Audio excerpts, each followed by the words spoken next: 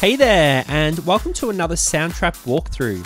The best way to learn from these videos is to view, pause, and imitate. View means watch what is being demonstrated in the video without copying at the same time. It's important to keep your attention on the concept being explained and demonstrated. When this screen comes up, you can pause the video. The concepts just explained will be listed on the screen, so while the video is paused, you can then imitate and explore the concept which was just shown. Alright, let's begin with another Soundtrap walkthrough. And welcome to our tutorial in Soundtrap for making a short song. So let's check out how we're going to do it. We're going to start by going to the studio. And this song is going to be different from the ones that we had a look at in the demo because we're actually going to start straight from scratch. There's not going to be anything there. We want a new project, so we're going to click the music one here. What we need to do, you can see there's nothing here at the moment. We need to add some sounds in. Now the sounds that we're going to add in are called loops. And loops are just short little pieces of sound that are looped over and over again, and it makes them sound longer than they actually are. So they're really, really handy for making songs very, very quickly. So to add in some loops, we're going to go up to this little purple icon here. We're going to click on that. And you can see that straight away a whole range of loops have come up. Now there's thousands of these in Soundtrap. We're really lucky that they have such a large collection and new loops are added all the time. Okay, so what we've got here is a whole bunch of tags, and these tags can help us find a loop that we might want. So I'm going to get rid of featured, and let's start with some drums. And there were some drums that I found before that I really, really liked. They're called the bread and butter. Here we go. Now, you can actually preview them, listen to them before adding to your song. So let's click on the little preview button here. That sounds pretty good. And you can hear that it's actually just the same thing over and over again. It's not going to change. So once you've chosen that one, you like it, just double click on it. And you can see straight away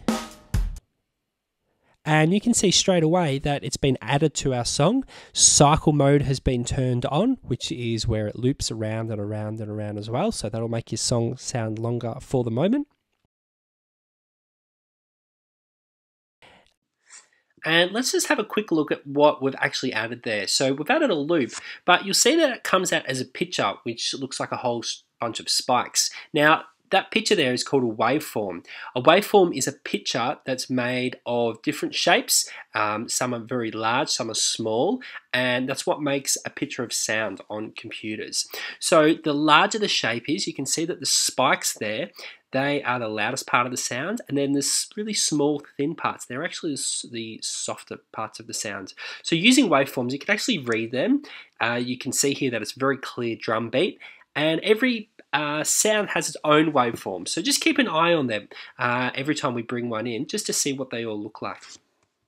And let's add some other sounds in as well. So I'm going to go some bass this time. You can actually just type as well. So rather than click on the tag, you could type bass. There we go. And the one that I found before was called Classified Freedom. So I'm just going to actually type that in here.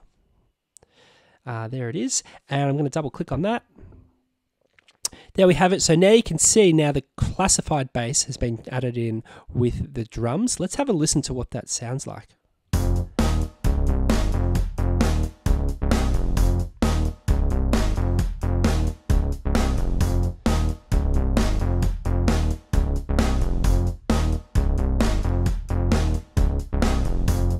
Yeah, I like the sound of that. Excellent.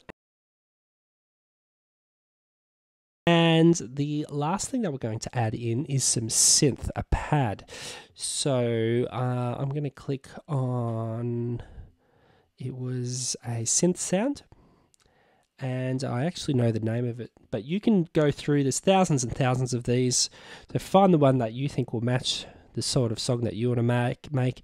Here we go, Celestial Pad 6. Oh, it did a little demo there. Let's listen to it by itself first. So I'm going to click the solo button. Yeah, I like that. Let's add the other instruments.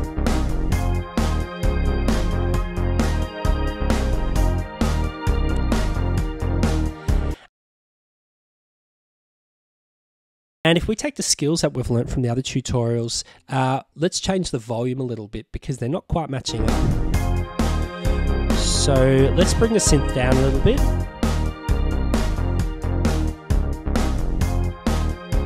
Yeah, that's a little bit of a better balance there.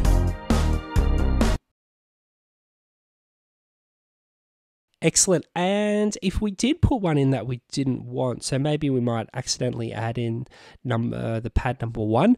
Don't forget that you can delete a track just by going to the 3 dots up here, pushing delete. Yes, I do. See you later. And there you have it. So this is just a way to make a really, really quick little song, and it just kind of loops around and around. I've only picked 3 sounds here: drums, bass, and synth. They're a good start for your song.